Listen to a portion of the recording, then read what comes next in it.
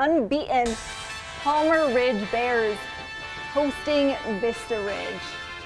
First quarter here, Vista Ridge trying to punch it away, but Palmer Ridge gets blocked and it is scooped up by senior Jet Ziegler, that is, who takes it in for the touchdown. Palmer Ridge on the board right away. Vista Ridge trying to get something going again. Zayden Stevens with the snap, but the Bears break up the play. Stevens is sacked, and the Bears just kept on attacking. The handoff to Holden Wright.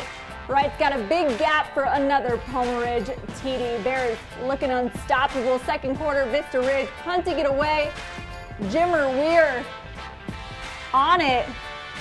He's weaving his way up and down the sideline. He is going to take it all the way back. 65-yard return. Palmer Ridge stays perfect 10-0 with the shutout win, 51-0.